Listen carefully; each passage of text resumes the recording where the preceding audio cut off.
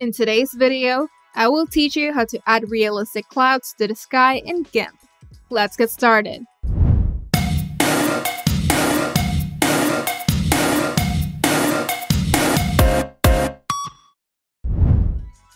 Start by selecting the Magic Wand tool and click on the area of the blue sky.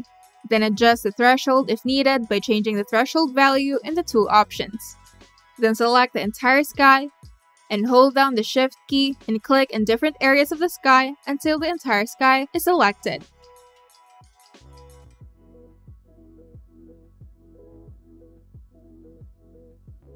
After selecting the sky, go to the Layers panel and click on the Create New Layer button or simply press Shift-Ctrl-N.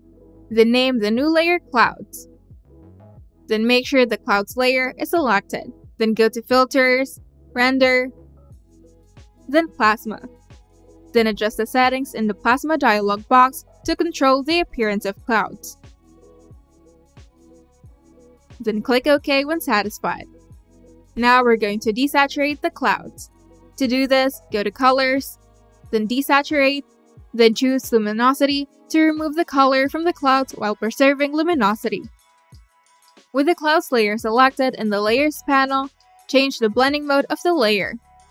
You can try Screen, Overlay, or Soft Light, but you can experiment to see which one gives the desired effect. And each blend mode will affect how the clouds blend with the underlying sky layer. Then choose the one that best enhances the sky with a cloudy appearance. And if the clouds appear too intense, adjust the opacity of the clouds layer in the Layers panel to control their visibility.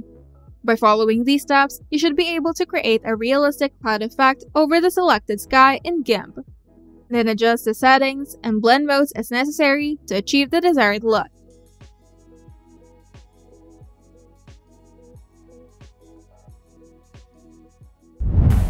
If you find this video helpful, make sure to leave a like and subscribe. And if you want to see more tutorials, turn on the notification bell to get notified whenever we upload new videos.